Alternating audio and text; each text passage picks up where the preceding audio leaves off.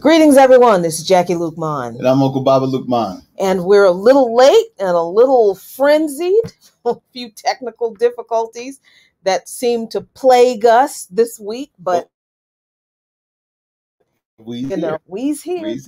Yep. And welcome to, it's actually episode 4 of Imprint of Imperialism, where we have our weekly discussion, monthly, I should say, sorry, not weekly, monthly discussion about the imprint of imperialism on the continent of Africa and, expanding throughout the world a little bit. I need to make one adjustment, making sure everything is everything.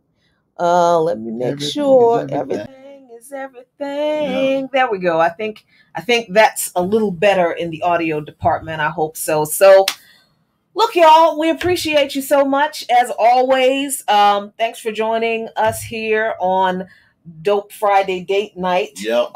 First Fridays. Yep. Well, my tagline. Oh, I'm sorry. Yeah, the most dangerous show on social media, on the most dangerous platform on social media. Now we, last week, we kind of got a slap on our wrists.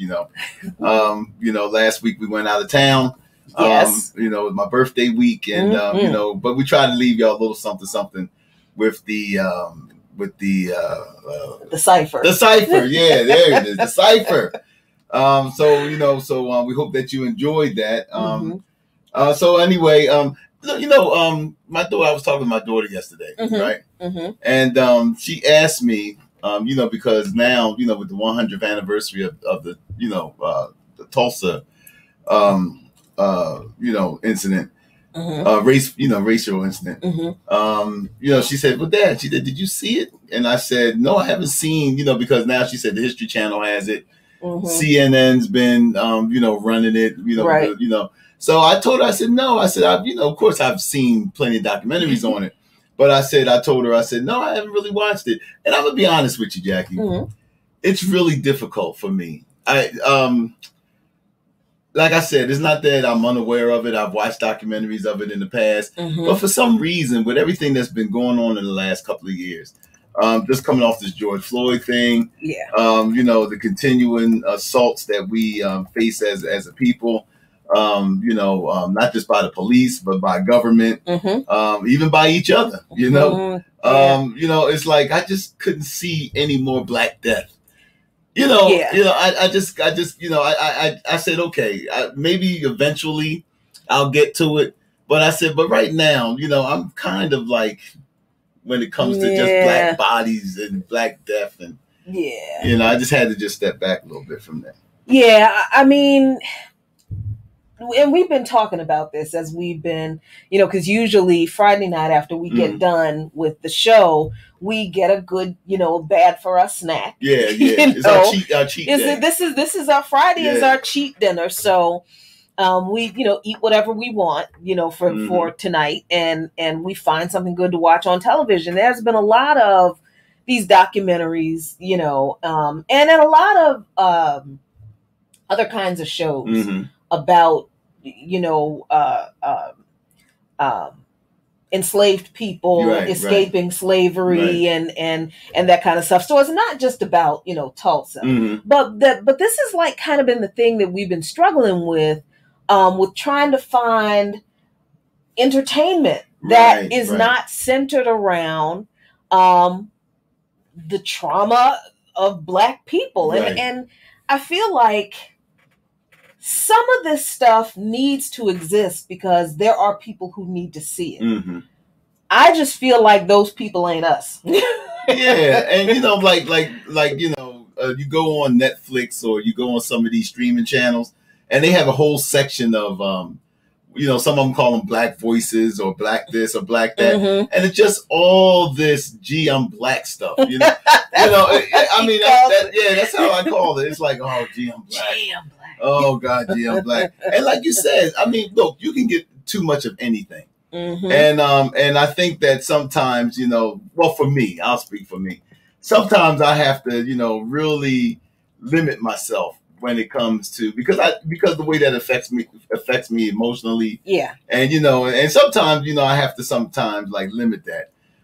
It's like I said, it's not that you're denying it, it's not that you're not aware of what's going on, but I mean, we live in an area where we constantly hear gunshots. We're living in a city now where black murder rate is, it's high.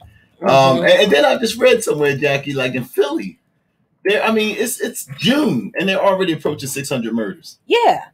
I mean, and when we look at, and we were having this conversation today on By Any Means Necessary, because we had Dr. CBS on, who again follows this show with the Last Dope Intellectual, her show. Right. And if you can catch it, also please catch Burn It Down with Kim Brown on her channel. And I think she will be importing her show on the Black Power Media. But you got to check that out. I think right now we're trying to work out the schedule. Right. Because I think we come on at the same time as Kim, and this is a collective of African voices. Yeah, so what we don't want to do is step on each other's toes. Right. We definitely want to big each other up and promote each other's stuff and support each other, because that's what collectives and communities do. But we were talking about Tulsa and the way,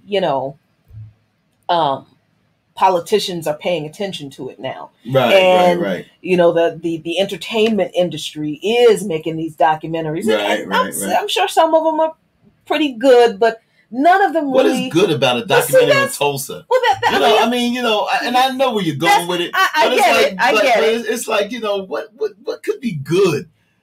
That's a good point. Thank you for that, because it's like, now that I think about it, I don't think there's anything good about a documentary. No. It's just what it is. It's just what it is, yeah. But then there's the thing that we were talking about the way, and this is something that I've had a problem with the way we talk about Tulsa for a long time. We always focus on Black Wall Street, right? As if the only thing that existed and that people are mourning the destruction of were Black businesses in that community. Right. When it turns out, which we knew this intellectually, logically, I know that we knew this, that most of the Black people who lived in Greenwood weren't business owners. There were some businesses, yes, but most of the people who lived in Greenwood were working class and poor folks who worked for mostly white people. Right. And it was their money that funded these Black businesses, because they could work for white people, but white people didn't want them doing business in their town. Yeah. So I feel like it's a disservice. We disrespect the true nature of. Not the true nature. We disrespect the totality of the community that was destroyed by only focusing on Black Wall Street, the business part. Right. And completely ignoring the working class and poor Black folks. Right. Which, we have kind of participated in this erasure of working class and poor Black folks in Greenwood. Yeah. And because we focus on Tulsa as like the... But why do you think that is? Why do you think? Because it's not just Tulsa. Right. In other so-called Black townships, because, we talk about Tulsa, but what we should remember is that this happened all over the country. Right. Tulsa was one of many, all Black communities that was assaulted by white mobs just going in and just acting all willy-nilly. But I think you hit on something here about the focus, not just by white people, but by us.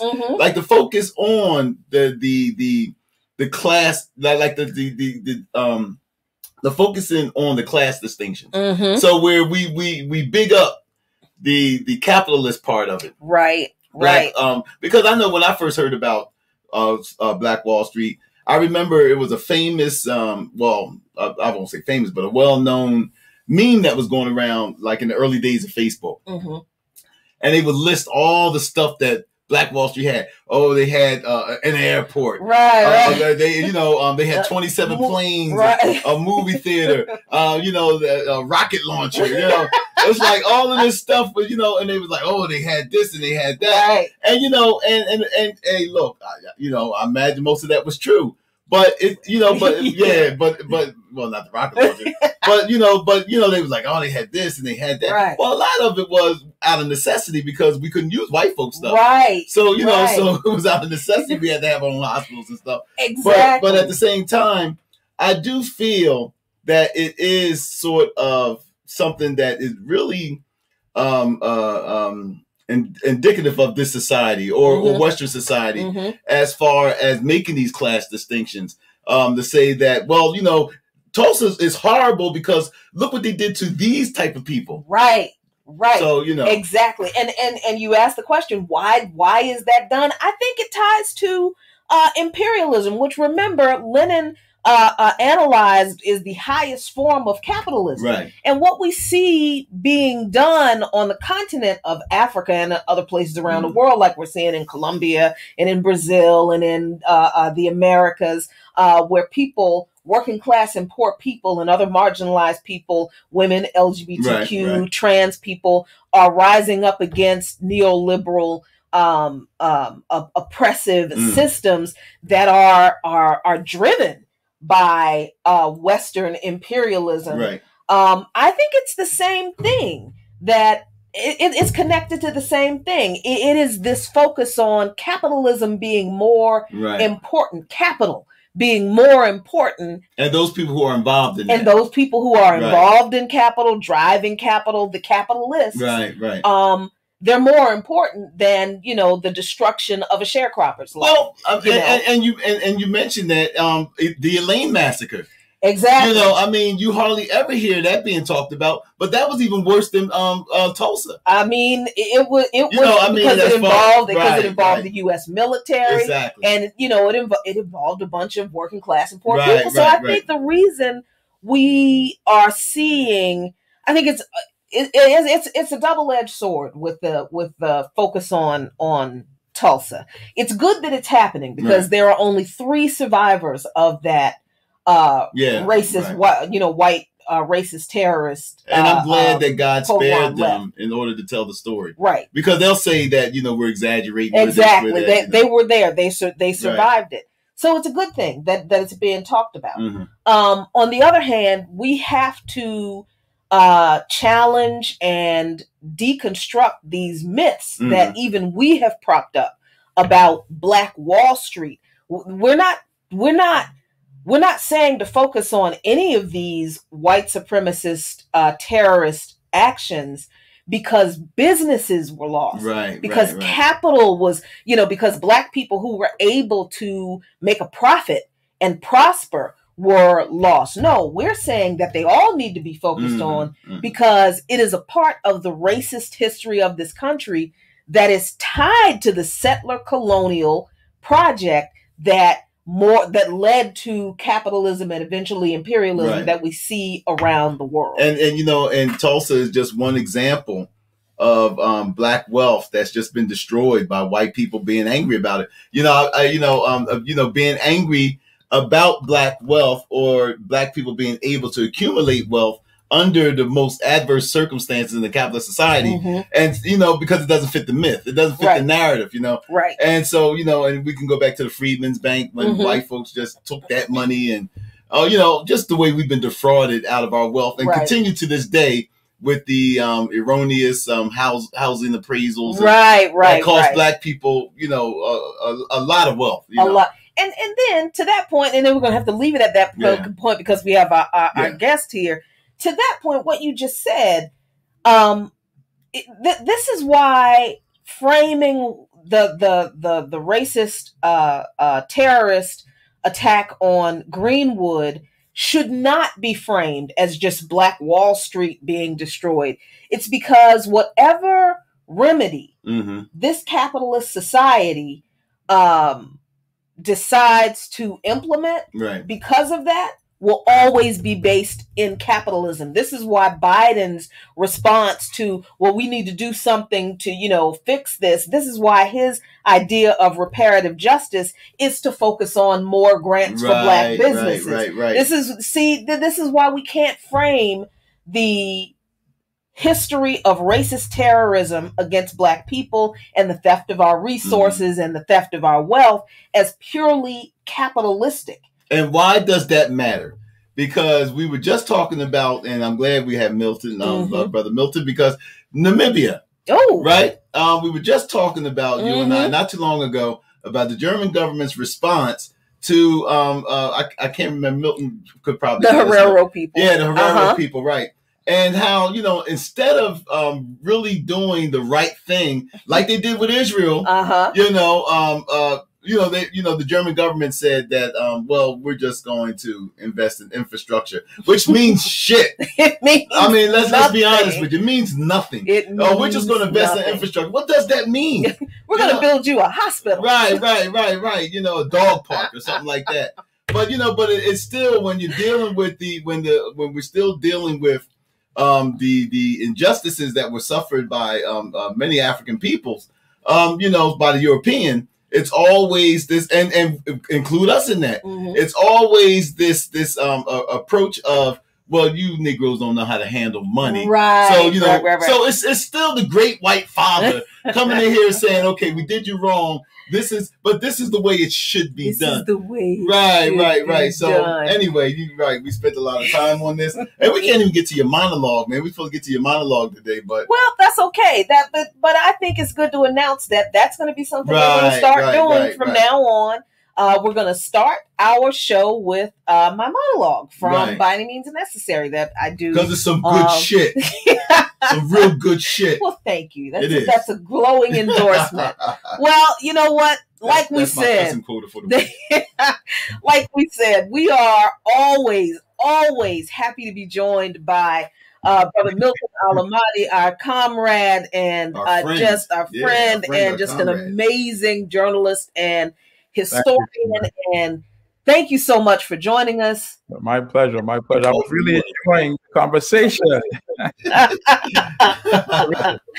Abner said you can't walk on water. And that's he's a wonderful guy, but we didn't know he can't walk on water.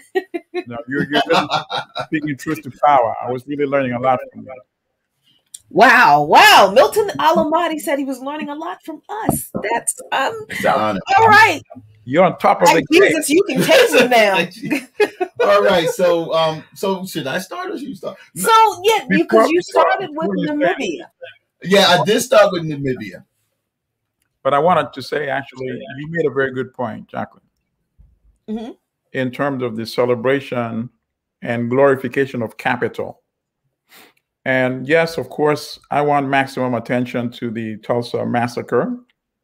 I think our European American sisters and brothers need to know about that. They need to be reminded of many other atrocities carried out in the past. And so in that respect, yes, the publicity I endorse. But I also agree with you that it's really disingenuous to focus just on people that had amassed some capital. Because then that is sending the signal that this is the definition of success. To be successful in this society, you need to own your business, right? You need to be a capitalist. And that is why this tragedy in Tulsa was so uniquely tragic. And forget about all the other lives snuffed out, all the other African lives snuffed out in this country. So now you're creating that dichotomy that these folks in Tulsa were special because they had succeeded as capitalists. And therefore, their lives were much more valuable compared to Africans in this country who never succeeded as capitalists. And that's very dangerous, of course. And not a lot of people are thinking like that. So that is why what you said is very profound. I hope you write a column about it or an article. We'd be very happy to publish that and promote it widely. Because now as I'm listening to you, I'm thinking, yes, wait a minute. What about the Black farmers? That's right. Who lost 90% of their land? To me, that would be a much more dramatic documentary. And I'm not taking anything away from Tulsa. I think what they went through is just unbelievable that European Americans and our own sisters and brothers need to know about that. Too many of us don't even know about that. Right. That's right. Were bombed, bombs thrown from airplanes, dropped on their buildings. Imagine. And as they're fleeing, they were massacred in the streets. Yes. Right. This happened in the so-called United States of America. And how is it that this is not part of every curriculum in this country, so that everyone needs to know about it? So I'm very glad I heard what you were saying, because in all the discussions I've been hearing, I've never quite heard it put that way. Well, thank you very much for that compliment, Milton. And to your point about writing an article, I'm actually not going to write an article about it. You know why? Why? Because someone already did. Okay. And he's actually in the chat. Okay. Two Black. Two Black. Yes. Okay, fine. Yeah. Yes. Two Black wrote That's this great article that is published in Hood Communist. Our comrades Erica Kane and Onyusonwu Chatoye and Salafu Sese Mack and folks over at Hood Communist. I'm going to share this article, and of course I'm going to drop it in the chat for you. Excellent, please do. But this is be in touch. Yeah, definitely. I'm going to drop it in the chat for everyone. But this is published in this week's Hood Communist.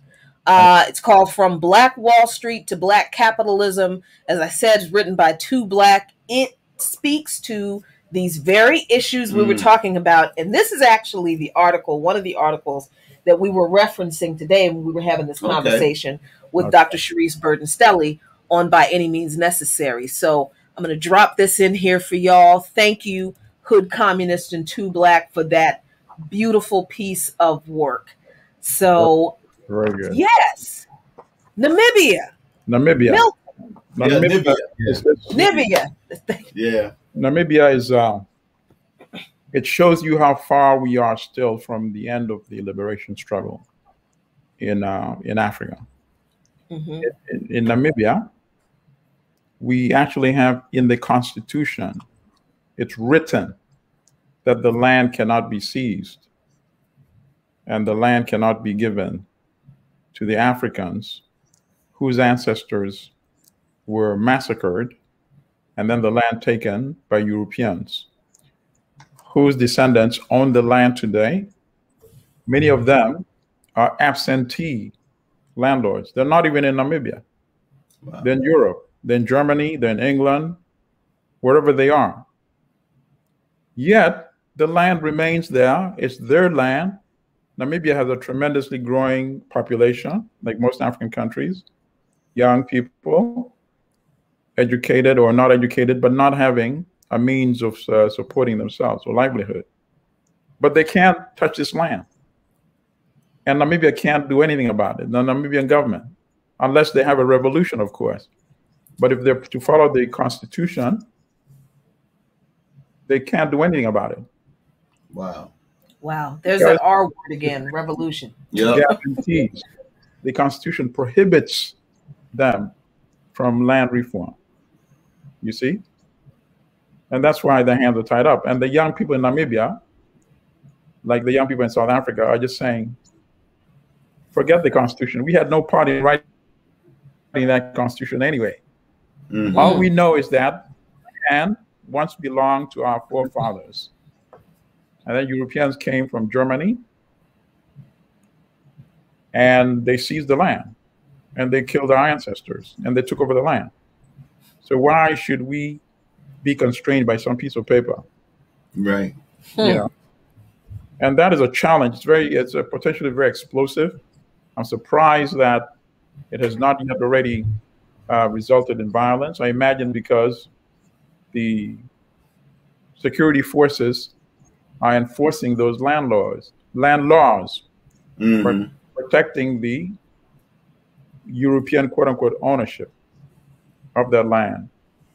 And that is why Zimbabwe was punished severely to set an example, because they did not want the Zimbabwe model under Robert Mugabe set an example to South Africa and to Namibia and even to Kenya. Kenya, we don't talk a lot about Kenya, but Kenya, the European absentee landlords who are now in Britain also hold millions of acres in Kenya. Wow. In addition to the president, of course, the president in Kenya, Uhuru Kenyatta, probably owns about half the country in terms of arable land. Mm-hmm. I mean, wow. Because, of course, he's Uhuru Kenyatta is the son of Jomo Kenyatta. Mm-hmm. And at independence, Jomo Kenyatta essentially forgot the folks who were fighting in the forest, the Kenya Land and Freedom Army, which the British had dismissed and given that derogative term, Mau Mau. They became Mau Mau. But they didn't call themselves that. They had a name. The name was called the Kenya Land and Freedom Army. So they knew exactly what they were fighting for. Right. Wow. And now, when Kenya won independence in 1963, Jomo Kenyatta shook hands with the European, British, and they basically said, okay, you're our man in Kenya. And he was actually now given the task of suppressing the sentiments, the revolutionary sentiments that the Mau Mau, as the British call them, had inspired amongst Kenyans. He became their enforcer and accumulated a lot of land. And he had a falling out with Oginga, who was a socialist, the father of current opposition leader Raila Odinga. He was a committed socialist. He wrote this book that I think I recommended before, Not Yet Uhuru. I strongly recommend that book. That was a brother was a serious socialist. He had it all mapped out in terms of how the land should be redistributed. Because in Kenya, the Europeans took over 4 million acres of land, mostly from the Kikuyu, kicked them off the land, turned them into literally like serfs. Now, had them working for Europeans on land that yesterday belonged to Africa. Wow. Gave 4 million acres to 1,000 European families only. Think about that. 4 million acres? For about a penny an acre, So that was the situation in Kenya. So it's Kenya, it's primarily Kenya, Namibia, and South Africa that the land issue remains very explosive. So, Milton, we already have a question in the chat. And Shirley asks, what stops the people from taking back their land? Are they afraid the West will impose some kind of sanctions or send military forces? 100%. The person that posed the question answered the question precisely as well. Remember, when in Zimbabwe, when the land was given back to Africans, the British were infuriated. And the British, a bunch of hypocrites. After the Lancaster settlement, right? 1980, the British had committed to providing the money to buy the land from the Europeans. The United States also agreed to be a part of the process. When Jimmy Carter was still president, Jimmy Carter was involved in the negotiations. Andrew Young was involved in the negotiations, and that was the commitment. Right. Because the Zimbabweans said, why should we take public funds to buy land from Europeans in Zimbabwe when they stole the land from Africans? So the British said, okay, this is reasonable. So they committed to providing the money. That money never came. So then some people have said, well, maybe Robert Mugabe used the excuse of the land thing as an excuse because by that time he was becoming less popular and all that. Regardless, whether that's true or not, the land issue had to be resolved at some point. Right. The money was not coming from the British. Therefore, it wasn't coming from the United States either, because the U.S. goes along with what the British say.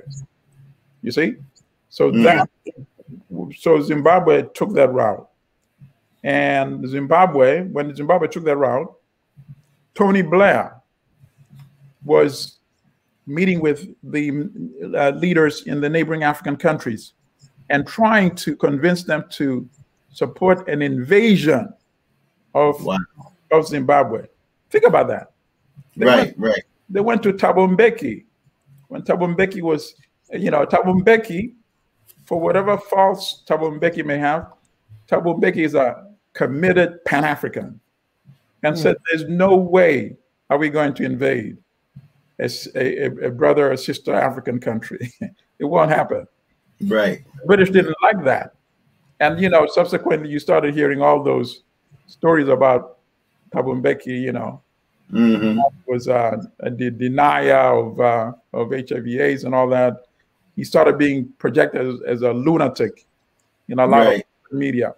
But the real reason was because of his stance of not supporting an invasion of Zimbabwe. And then, so that is part of the answer that the person that posed the question also. And we knew, Milton, that when Robert Mugabe did do that, he was Zimbabwe was hit heavy with economic sanctions. Absolutely. I mean, and the second thing ruined the economy.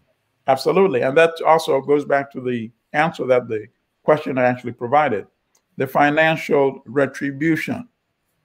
Up to date, years after Mugabe is no longer in power, Mugabe has already joined the ancestors. Those still remain today.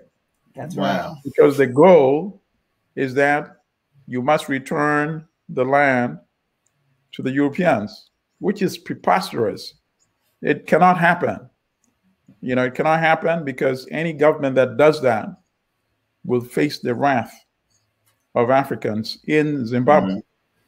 So they're being completely unrealistic and punitive. They were not willing to impose such sanctions when Zimbabwe was still Rhodesia, being ruled under the apartheid white regime of Ian Smith. They never had such debilitating sanctions. But look at what they've done to Zimbabwe today. So that, because Zimbabwe was taken as a test case. Let's show South Africa what would happen to them. Right. They take this approach. Let's show Namibia what will happen to them if they take that approach. And Namibia is very conscious of that.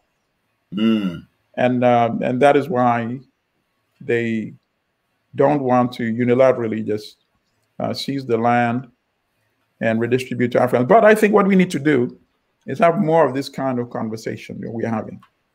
We need the public in countries such as the United States, Britain, Germany, these countries to know how completely unfair and outright criminal these policies that they're enforcing against African countries are. Because there are some elements in these countries that we can persuade them to be a little more reasonable. You see? But when there's total ignorance, then the Africans have no allies. They don't have allies when even people in our own communities here in the United States don't know. Many systems don't know the issues about the land. The land is the primary issue, I would say.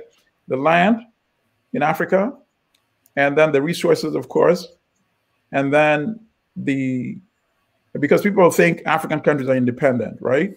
Because we have African president. And right. But they're not. They're not.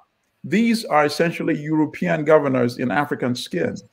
And that is the most dangerous part, because when they were outright Europeans, we could be outraged and organize and protest.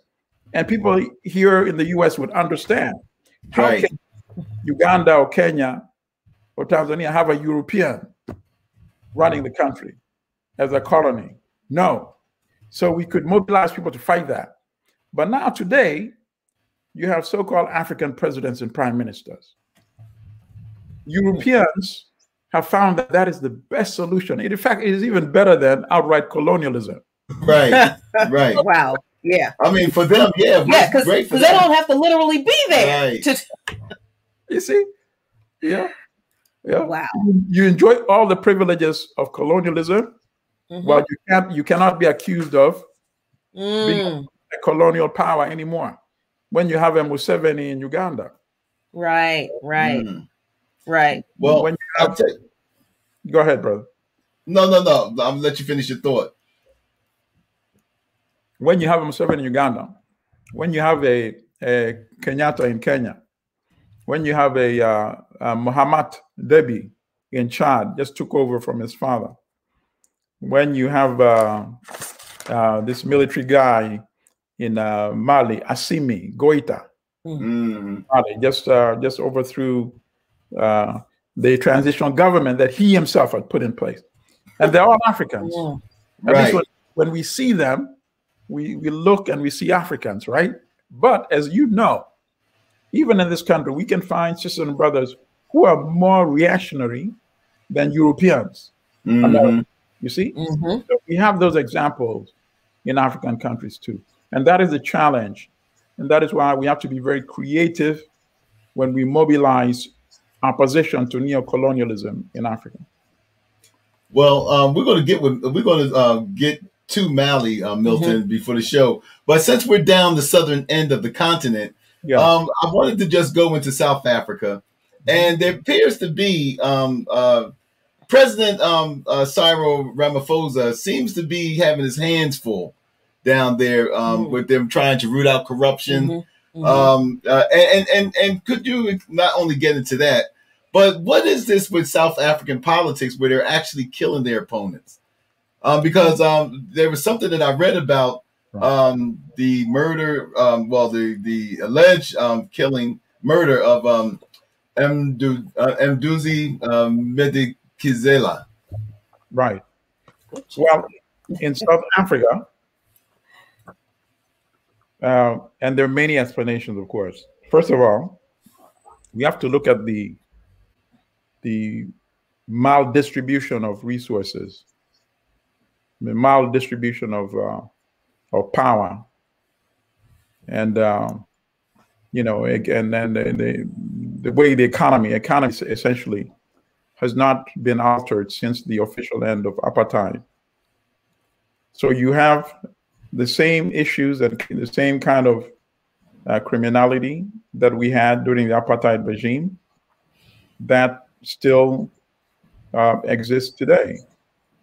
And of course, during the apartheid regime, it was a bit easier because you had like the white beneficiaries controlling the armed forces and police and using that to suppress any black, uprising or dissent, while maintaining and protecting white privilege.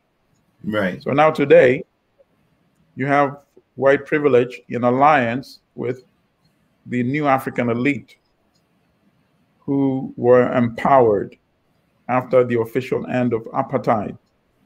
So essentially what the apartheid regime did was what the Europeans did, the former colonials. They selected their partners in African countries. So people like Jomo Kenyatta became a partner of Europe. And any African leader, for that matter, became a partner of Europe. There are only very few who did not want to stay on the plantation, like Lumumba, like Kwame Nkrumah, like Sankara. And of course, we know how it ended up for all of them. Yeah. Right. So in South Africa, people like, including Ramaphosa himself.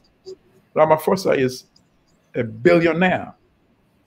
You see, not even in South African rand. He's a billionaire in United States dollars. Wow! Get out of here. How did he amass that type of wealth? How did he amass that type of wealth, Milton? Yes, and that's how he made it. He made his wealth by being selected. That this is our man. So they put him on the boards of all these huge mineral conglomerates, these big multinational companies. He became a shareholder, a board member in many of these companies. And that is how he amassed his wealth. And that is why he literally condoned, remember the Maracana massacre when they killed the miners? Yes. He was on the board member of that British company. He's a board member, so he's benefited from the spilling of blood.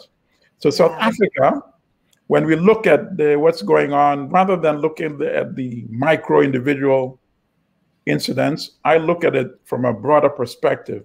The South Africa is now living out what Steve Biko warned against. There's a very brief interview with Biko. I think it's about 20 or 24 minutes. And if anybody goes to YouTube, just put Steve Biko interview, and you'll see that interview. He's being interviewed by a European journalist. And he warned, and he said, if in South Africa, if we have only the after apartheid, if we have only the change in the rulers, we replace we replace Europeans rather with Africans and nothing else, then nothing will change. It will be apartheid now being administered by Black people. Right. He said, in order to change in South Africa, we need a fundamental change in the ownership of the resources. We need to nationalize the land, the major banks and insurance companies, and the mines. We need a fundamental redistribution of resources. And whether we do some of it in conjunction with some private enterprise, which is state controlled or state directed, that's what we need to do. And that's the solution. And that's not been done in South Africa. That has not been done, and the land is still more than 70% owned by the Europeans in South Africa, who make up less than 8% of the population. So to me, these are the fundamental challenges, rather than the daily incidents that are just manifestations of the bigger malady in South Africa. And so when they talk about, fighting corruption, it's very hard to see that a billionaire president is going to be really that motivated to fight corruption. Right. The same conversations we have here about all those billionaires in Congress not caring about our issues. You see how this stuff connects? Exactly. Hey, but Bill, let me ask you something about everything that you stated. Wasn't the ANC, wasn't they supposed to, when they took control of the government, wasn't this their platform? What has happened to them? It's still on the platform, the Freedom Charter, which is a brilliant document, of course, and which outlines a lot of the things that Steve Biko was also speaking about. Really, it's a beautiful document, and people can look it up online. But the Freedom Charter has not been implemented. Because, of course, Mandela was in his 70s already. And I've always been very supportive. That I'm glad that he did not die behind bars. Right. I was glad that he was freed, partly, of course, because South Africa took a big beating in Angola by the Cuban soldiers in 1987. And they realized that, wait a minute, we can actually lose on the battlefield to non-European army. And that's why they released Mandela, and they got the deal that obviously benefits capital as a result. But I think it was obvious that Mandela hoped and believed that the young generation would continue the struggle, because Mandela stated explicitly in the Rivonia trial, and that also is available on YouTube. The audio actually is available. It's a remarkable speech. I think it's probably condensed a little. It's about 40 to 45 minutes.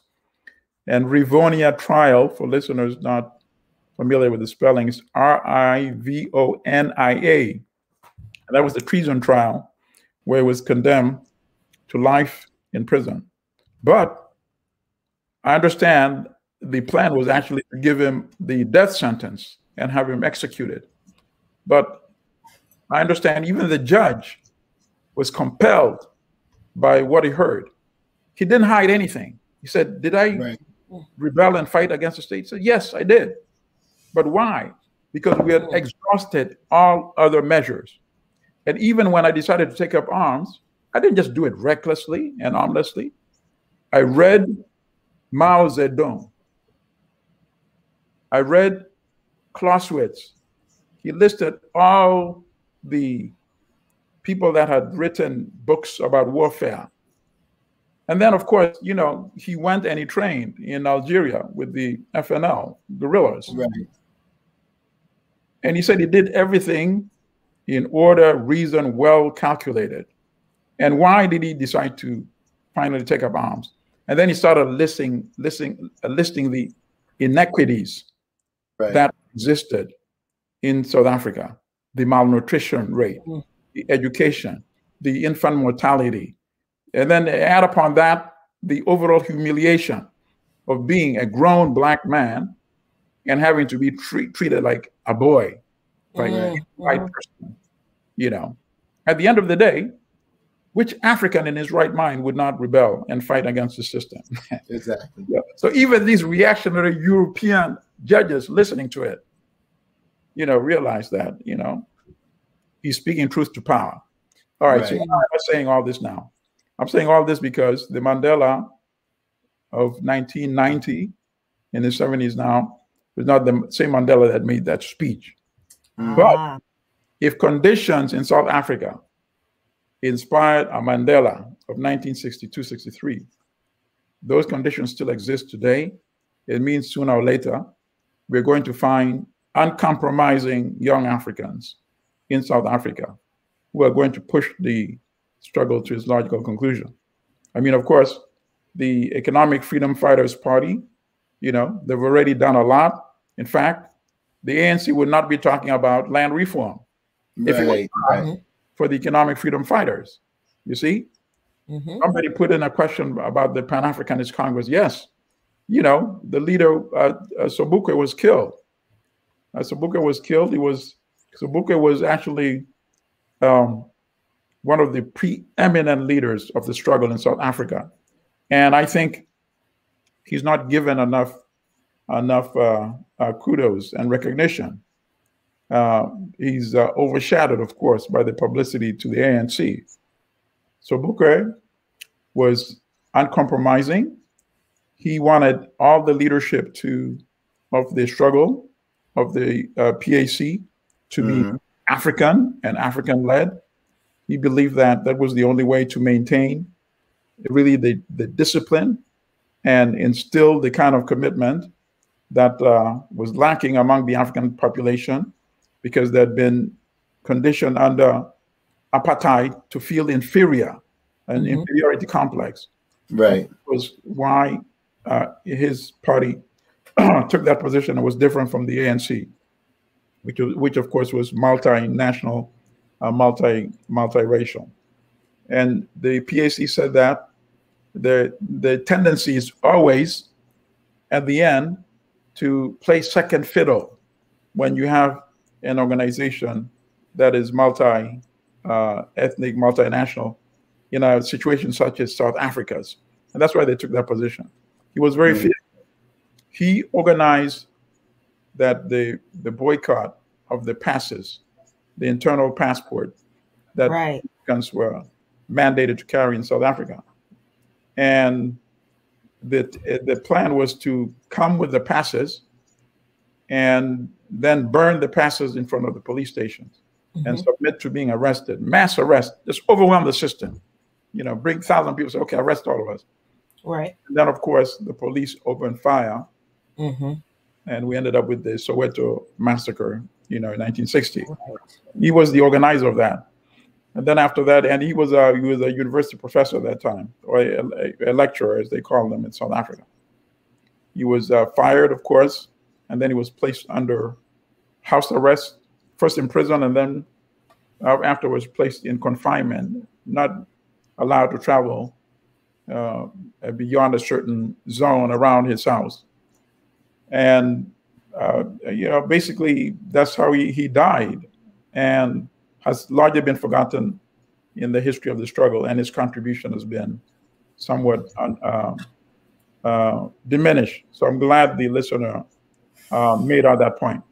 But I say all this to say that the struggle has really not yet begun in South Africa. And in most African countries, you know, most African countries are not yet independent. And I see a possibility that the youth ultimately will throw out the neo-colonial enforcers, I call them, in Africa, maintained by the West and the World Bank.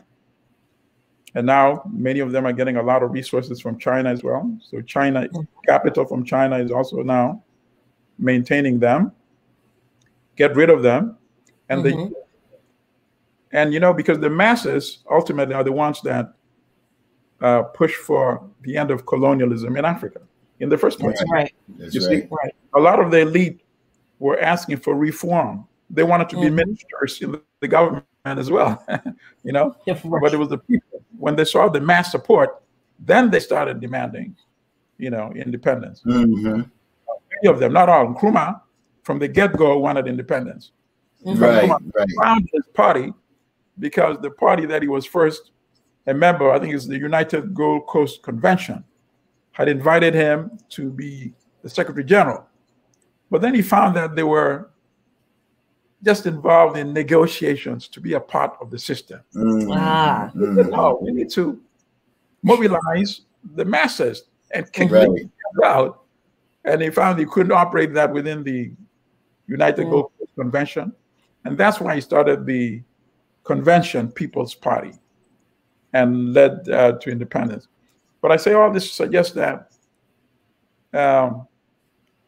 not many of the African leaders were willing to engage against the colonials and against capital to the extent that they actually needed to do.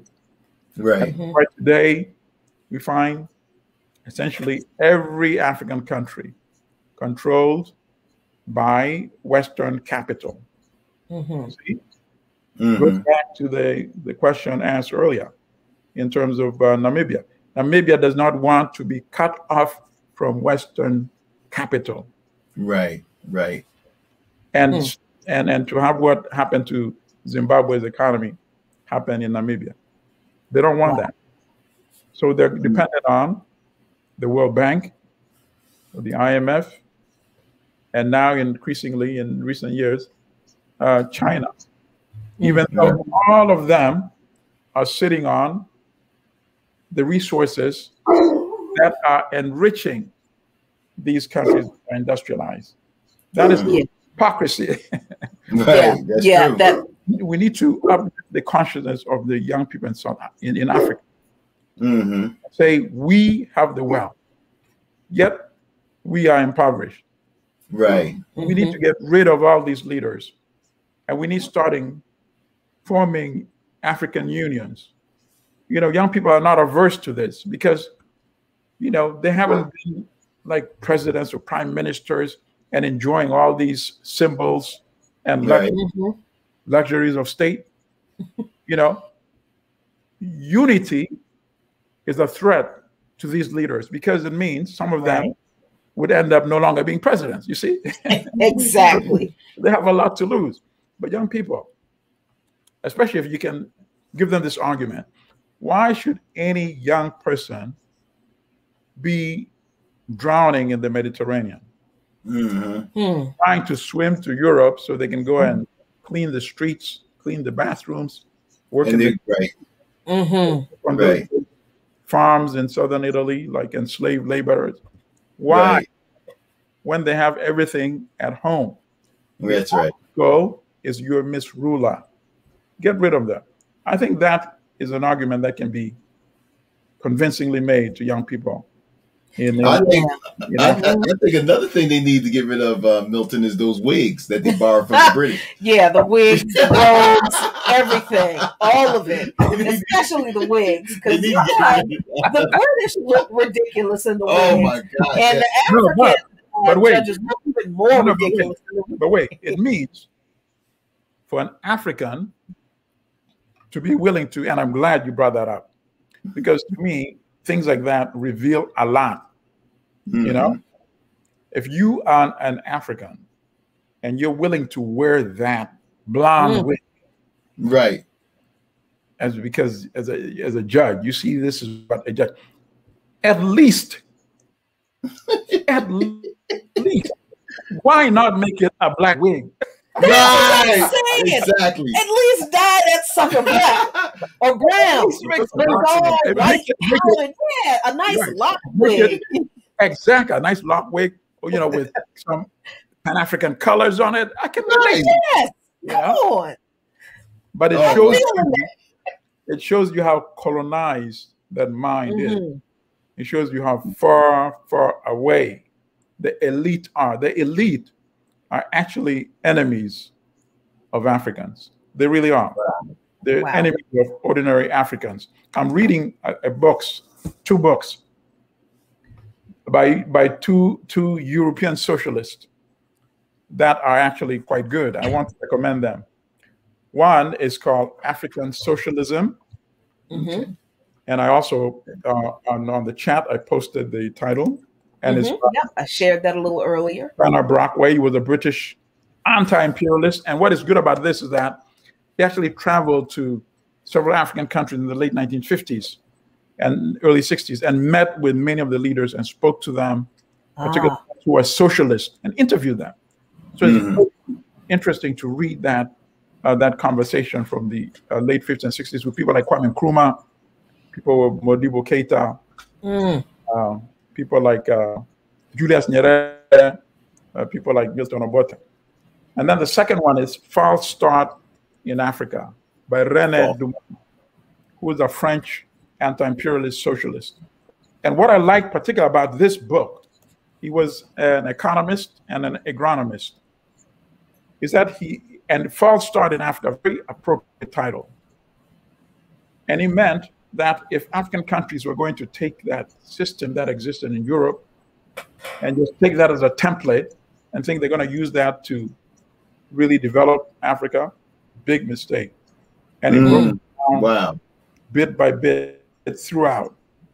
And he pointed out, actually, they were fighting for comparable pay to the European colonial masters and administrators. And he said, okay, that means once they succeed in getting that comparable pay, they are now going to be enforcing the system by the masses. So even though the elites are involved in throwing out the Europeans, now the masses in Africa need to come and throw out the elite. And this was in 1962. Wow. And it's as relevant today as it was when he wrote these words in 1962. And that is a challenge. You know what? Yeah, I mean, that causes me to think of how we say here all the time about politics. We want a seat at the table. We want a seat at the table. That sounds like what people are saying. Like, I want to be equal to the people at the table who hold the power. They don't want to flip the table over and distribute the power and everything that's on the table and replace the table or whatever to the people that are literally underneath the table. So that I think that's a beautiful point. One thing I take it back to the conversation that you started today, because now I like connecting everything. So when we celebrate, when we look at Tulsa and only limit to the destruction done to Black capital, we're essentially making that same argument. These were people who were about to get seated on the table and they were denied. But no, the table is the problem. We need to attack that table and say that's where the problem is. Is that to sit on the table where the scheming is planned, that's not really the solution. And then when they can just remove your seat when they feel like it. Right. But one thing, Milton, before we get off of South Africa, there's a few people in the chat that wanted to know what you thought about Julius Malema. Oh, I think compared to the ANC, he's night and day. As I said earlier, they would not be having this conversation had it not been for Malema and economic freedom fighters. Now,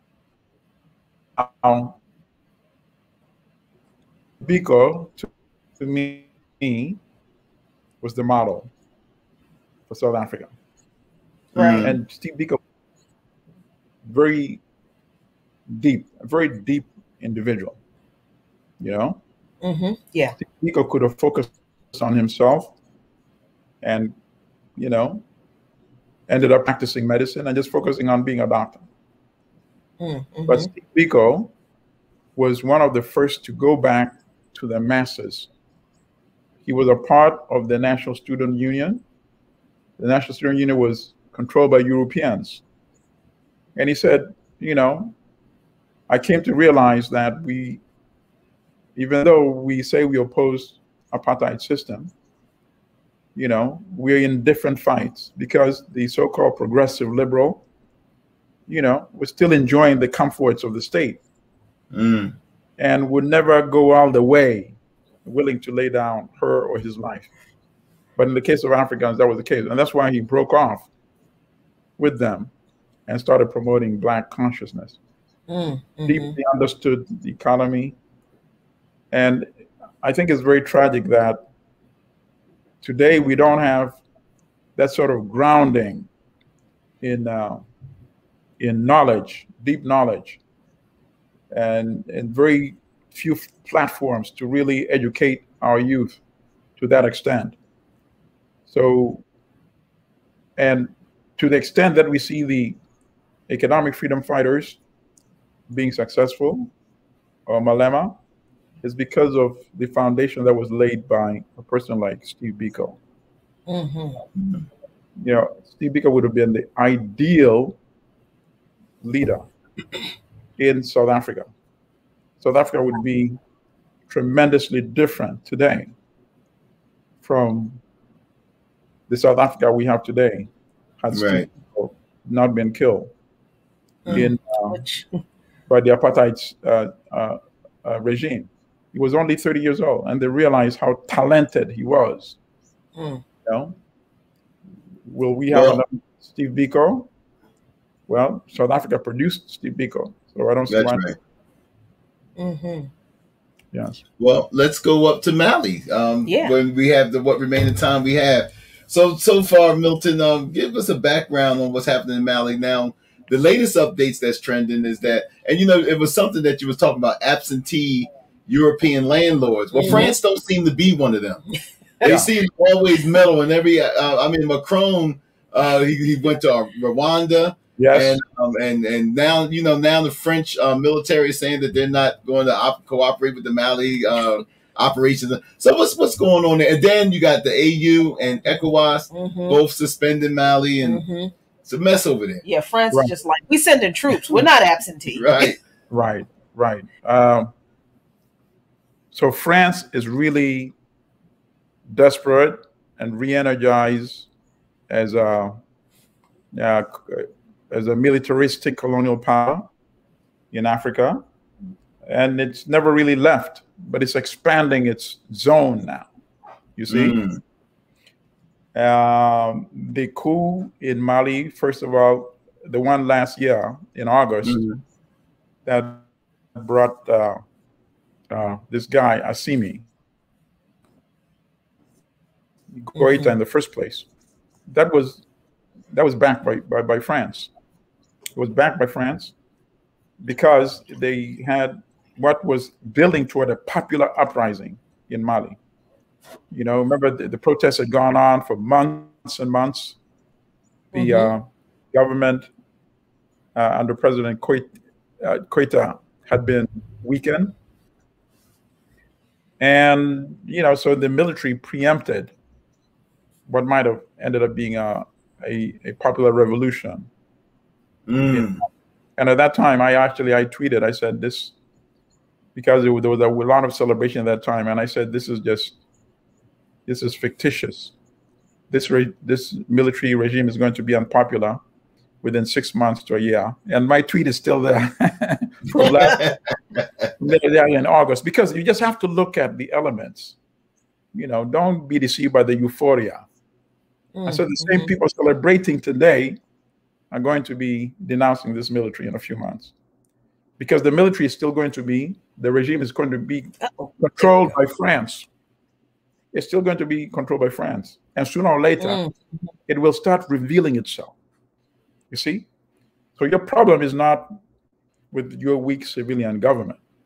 Your problem is not with your military. Your problem is that you are operating a neo-colonial state.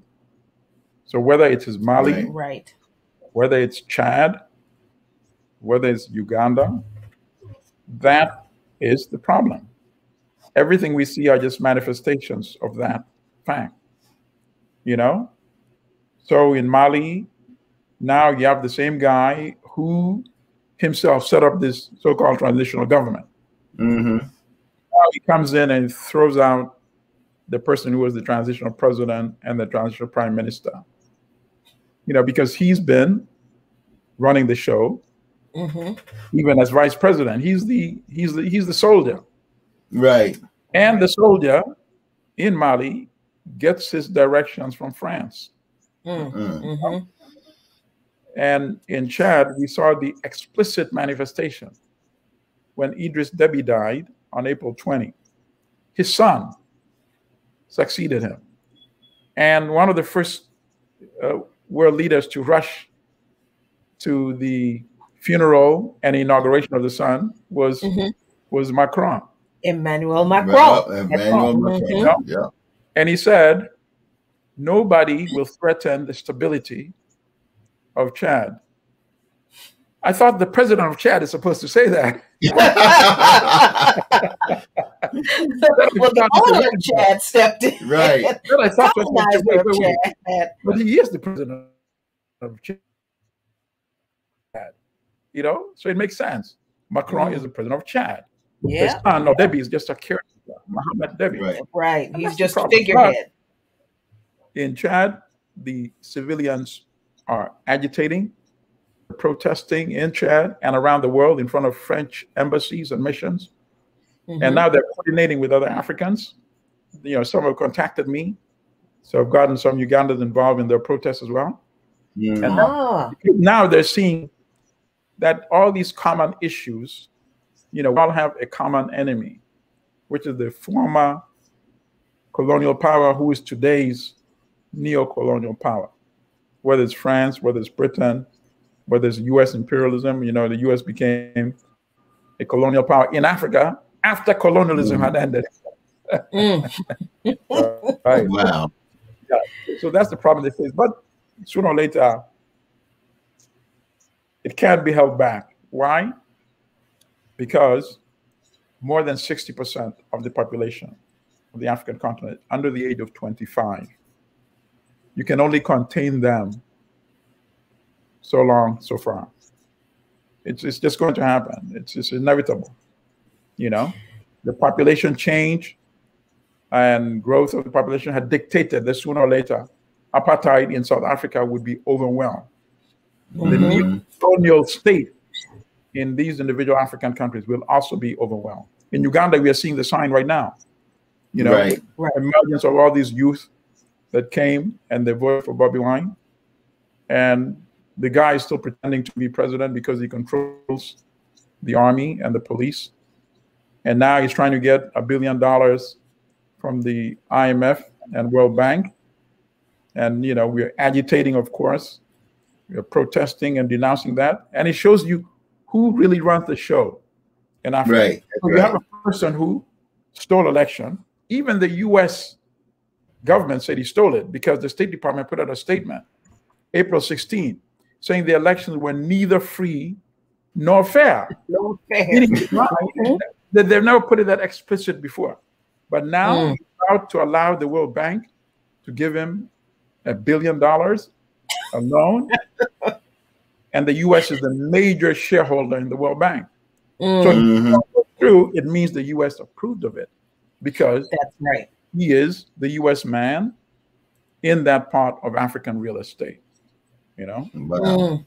And, you know, the thing that we're hearing throughout all of the countries that we've talked about so far tonight is the agitation of the youth and the uprisings that are building in all of these countries, that's being fueled by youth malcontent, as they should be, as they should feel with these comprador-led governments, Yes. neo-colonial governments in African nations. And I think we want to pivot over to Tigray. Okay, yeah, because we got like 10 minutes left. Yeah, so there is the situation in Tigray has evolved, I guess, devolved. What is going on in the Tigray region, Milton, and why should we be concerned about Well, that? we also got to add too, before you answer that, Milton, is that we just talked about the United States backing Museveni, right? Right, Museveni, yeah, Museveni, but yet their oldest ally, Ethiopia, right, the United States just slapped sanctions on. So right. what's that all about? All right. Okay. Very good point. Ethiopia, I think what they fear, and this is the thing, they always get a little more serious when it becomes quite clear that it's about to explode into a situation that they cannot control. You see, like what happened in Rwanda, for example, what happened in Congo. These were situations that the U.S. essentially promoted and encouraged until it got out of hand, you know? And then they're running around saying, oh, we want to try to resolve this. The massacres in Rwanda, the genocide in 1994, would never have happened had the U.S. not allowed its puppet, Museveni, to invade Rwanda on October 1st, 1990. And then that war that lasted 4 years exacerbated the ethnic combustibility between Hutu and Tutsi. And essentially the U.S. using Museveni as the puppet wanted to displace French influence from Rwanda and impose a English influence, U.S. and Britain, English-speaking influence. And from there, start stealing the resources from Rwanda's neighbor, which is Eastern Congo. Perhaps the most mineral-rich part of the continent. And then, of course, you can't control once you unleash, weapons. So perhaps they had not foreseen that we could have a situation like the genocide that happened when the plane carrying the president was shot down. That may not have been initially in part of the U.S. equation. It certainly was in Paul Kagame's equation. Right. That was the only way he could have an excuse to seize power. Because he had signed an agreement for elections. And elections, the Hutu majority would have won. So he needed utter chaos to give him the rationale that, I'm here to stop, genocide, which he himself has sparked. Participated. Right. Yeah. Now, when we go back and we look at Ethiopia, we see the fighting with Tigray, and then we see the involvement of Eritrea. Then I see the U.S. being concerned that something explosive, similar to Rwanda or Congo, could occur. And that is why they would be able to consider these sanctions on Ethiopia. And you ask the question, why not Uganda? Uganda, they see it as a manageable neo-colonial relationship. At the same time, if one of them happen to be listening to your show, I would like to suggest to them that the youth in Uganda have really had it. They're coming to their limit because the guy is afraid that there could be a popular uprising. So he's kidnapping young people randomly. People are picked from the streets. People are picked from their homes, arrested in front of their parents. A real state of terror. Wow. And this has been widely covered in the New York Times, the BBC, Al Jazeera, The Guardian, Washington Post.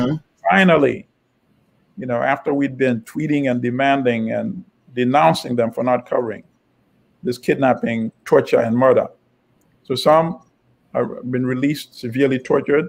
Some, their bodies have been found after they've been killed. So when you have a situation like this is the kind of conditions that at one point existed in Rwanda before the explosion of massacres in 1994. Wow. So if you're thinking, oh, in Uganda we can manage it, you might end up getting another rude surprise there.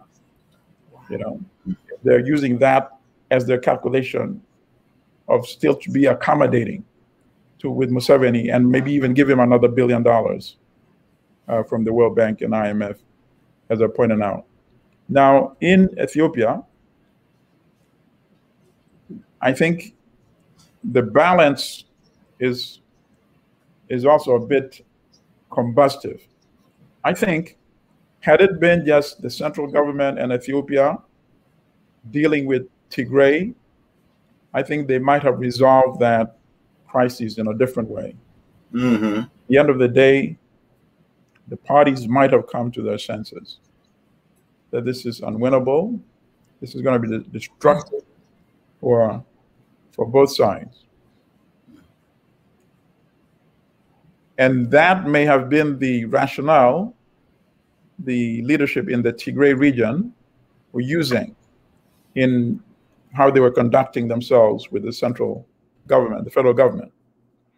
Now, by introducing Eritrea as a partner, literally sandwiching Tigray, that changed the equation, of course. Wow. And now the central government had no incentive to even want to negotiate any of the differences they had because they saw that they have military superiority, which, of course, could be a mistake. Because once you open that road, there's no going back. And now you have a situation where we're getting all these reports of the atrocities against civilians in Tigray, and reportedly, most of it committed not really by soldiers from the central government, from soldiers from Eritrea. Right. A neighboring country, which was in fact become part of the conflict by the central government. Because Eritrea had fought some wars in the past over the border with Ethiopia. Right. And Eritrea had been defeated. And most of the soldiers who were instrumental in the Ethiopian victory were from Tigray. So now Eritrea is looking at an element of revenge, not so much against these soldiers because that war has been over for quite some time. So they're collectively punishing, the people who certainly had no direct role in the war, because that war ended a long time ago. Right. And seeking retribution against them. So that is why we have a potentially explosive situation in Tigray. And the Tigrayans are very adept at guerrilla warfare, you see? Wow. They're the ones who are instrumental in overthrowing the Mengistu regime, the military government that overthrew Haile Selassie in 74, and then was in power until 91.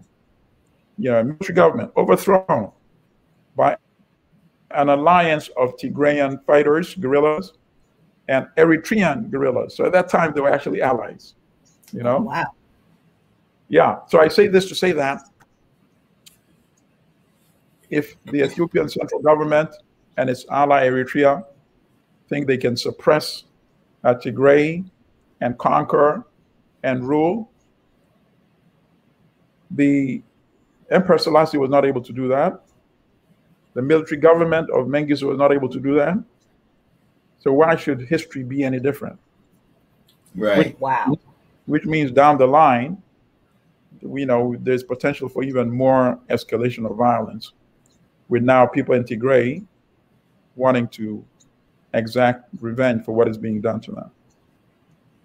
And here's where, if you had a strong African Union presence, they could make a difference. But, a club can only be as good as its members, right? That's right. And if you have the leadership of the club, neo-colonial presidents, you see, that's a big problem. Yes. I've been having conversations now with many other, Pan-Africans, including young Pan-Africans. And when I suggest this idea, I find that many have already been thinking about the same thing, which is that we need to have a People's African Union. And it can be created. Mm-hmm. All these conscious Africans on the continent and in the diaspora can create this organization, which can actually become even much more effective than the African Union itself. Wow. Wow. That's a beautiful idea. Yeah. Well, we're going to have to leave it there, Milton. We're coming up there. But as always, so many people in the chat is like, Milton dropping that knowledge. Yep. It's something, this is conversations that we must have. So we thank you, Milton, man. Once again. I appreciate when there was a show I used to go on Voice of America called Straight Talk Africa. Mm-hmm. And whenever I tried to communicate with the young people in Uganda, whenever my section came, I was being interviewed on that show, the TV station in Uganda would mute me. Oh my God. Wow. Somebody doesn't want to hear the truth. We have outlets like this. Thank you so much, sister and brother. Oh, absolutely. Listen, y'all, thank you so much for joining. The Last Dope Intellectual is premiering in a minute or so. Please check out Milton Alamati's Patreon. I gave you the link to his Patreon, African History Club. Amazing content there, just as amazing as you get here every month. Milton, again, thank you so much. We'll have more questions about the imprint of imperialism on the continent of Africa and beyond the first Friday of next month. Take care, brother. Peace. Thank you so much. And take care, you all. You all be good to each other. As the eternal chairman, Fred Hampton, always says, peace if you're willing to fight for it. And we got to fight for it. Because it ain't cheap. That's right. So y'all take good care, and we'll talk to you soon. Shaba. I don't know. I just felt like saying that. I think it was appropriate. It was appropriate.